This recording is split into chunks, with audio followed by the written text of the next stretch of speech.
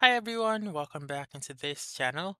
And today I will be teaching you how to add board to Workspace on Trello. So let's begin right away. The very first step is to open Trello.com using your web browser. Once you're here, simply sign in with your account, and once you have signed in, make sure that you are in the home page.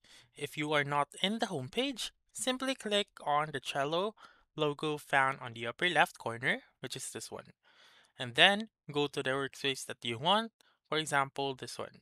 And then go to boards, which is the very first option, and simply click on create new board. Click on create new board, and then right here, you may choose the background, you may choose pictures, or you may also choose colors. So make sure to type in the board title and then the visibility. So click and change the visibility if you want to. You may also start with a template. So click on start with a template if you want to. And then there are pre-made templates right here. So choose whichever you want and then that's it.